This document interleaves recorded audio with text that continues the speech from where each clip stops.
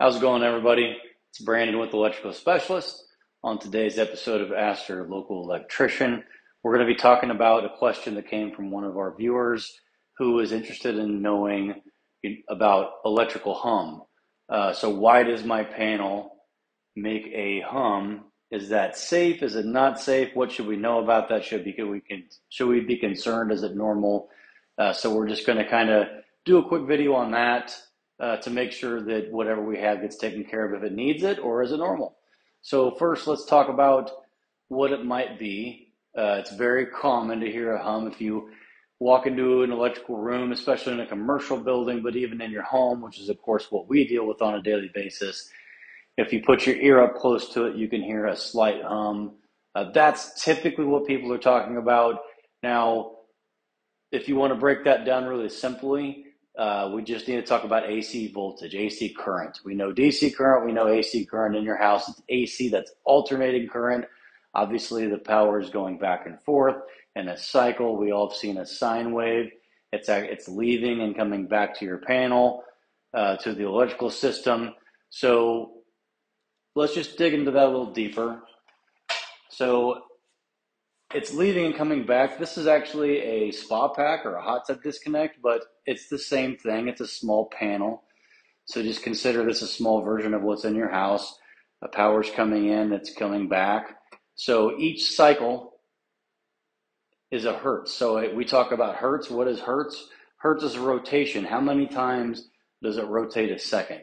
So your typical 120 volt circuit is going to rotate about 60 times a second, so about 60 hertz. So as you can imagine, that's going pretty fast, back and forth to back and forth. So these are moving parts in here. So now that we know that we have constant moving fluctuation in AC voltage, you can imagine, that might create somewhat of a hum. Of course, the more power you use, the faster it might go. If you have a larger motor, it might ramp that up depending on how much power it's drawing. So we know it already has moving electricity. You've got your hertz, it's going back and forth. That's typically what creates these electrical hums that most people talk about. Now, let's differentiate, when should I be worried? If it's something you have to actually put your ear up to listen and hear, or if it's just a very light hum that you can hear a few feet away, that is absolutely normal. It's nothing to worry about.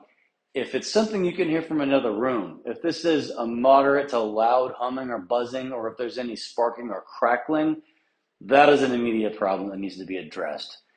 Typically, it's a loose connection.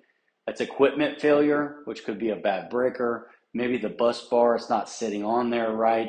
It's typically some kind of arcing where electrical current is having to jump instead of having a good path.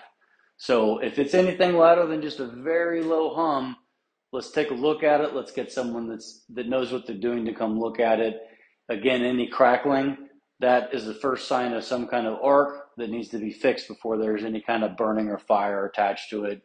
Now, if we're talking about any kind of hum or vibration outside of the panel, if we're talking about a light switch, cracking and popping at a light switch, a plug that has any hum to it, those are all immediate problems. Those are all fire hazards. Let's address those now.